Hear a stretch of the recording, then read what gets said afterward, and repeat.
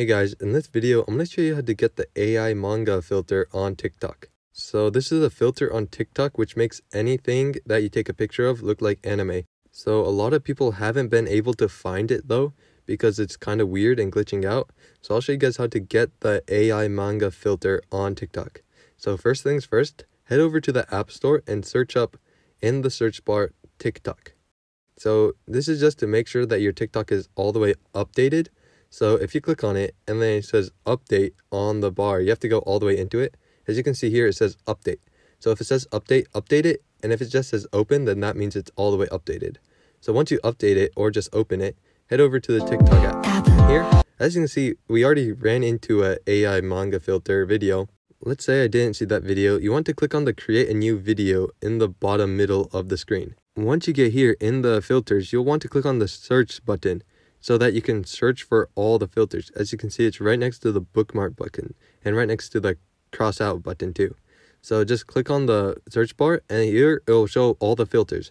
Here you want to search up AI manga. Once you search it up, it should be at the top of the search. But as you can see, I can't find it here. So a lot of you guys won't be able to find it too probably.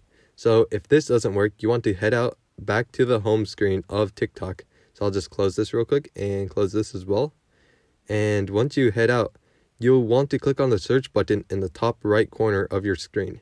Here, search up AI manga. So just search up the filter name.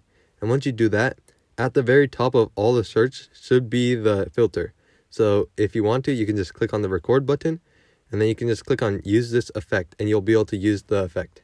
However, if this still doesn't work, as you can see, you just have to click on it and you can take a picture of whatever.